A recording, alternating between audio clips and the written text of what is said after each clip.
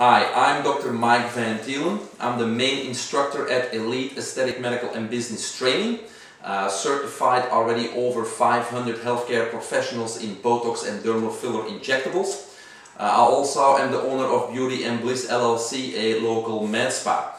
I also produced a DVD and a book regarding Botox, Dysport and injectable dermal fillers. The title of the DVD and book is Do It Right or Don't Do It at All.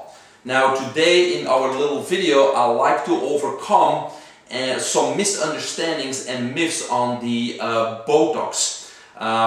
Currently we have 3 licensed products on the market in the US. We have a BOTOX Cosmetic by Allergan, we have Dysport or Dysport by Medicis Aesthetics, and we have a 3rd product on the market called Xeomin.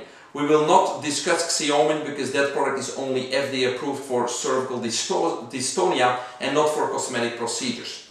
Now, the common misunderstanding about Dysport and Botox is the following. First of all, when we talk about Botox, Botox is nothing but an abbreviation for botulinum toxin.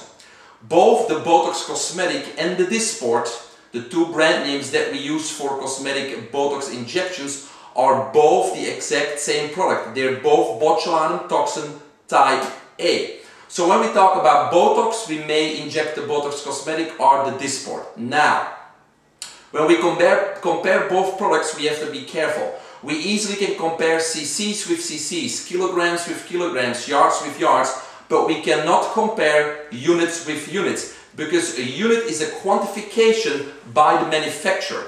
So the units of BOTOX Cosmetic cannot be compared to the units of Dysport. It's like one company is selling whole oranges and the other company is selling half oranges. So yes, we will have to buy 2 half oranges from one company to compare that with the whole orange from the other company. So hopefully this clarifies some confusion, because as we all know, we need to inject about 2.5 times the amount of units of Dysport to get the same lasting results as the BOTOX Cosmetic. This does not mean that the Dysport is less potent.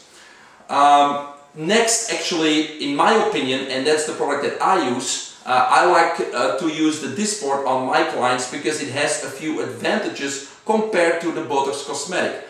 Number 1, the Dysport works faster. On average, people see results in about 2 days. For the BOTOX Cosmetic, it's about 3 to 7 days.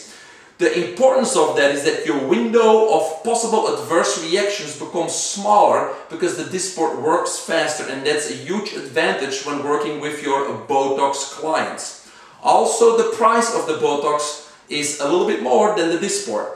So when you use Dysport, not only is your window of possible adverse reactions smaller, but at the same time you can offer this Dysport slightly cheaper to your clients and still making more profits yourself. So hopefully this overcomes some misunderstandings and myths about Dysport versus Botox. They're both botulinum toxin. We cannot compare units of one company with the other company, and the Dysport has the advantage of that it works faster and therefore reduces your possible adverse reactions. Thank you.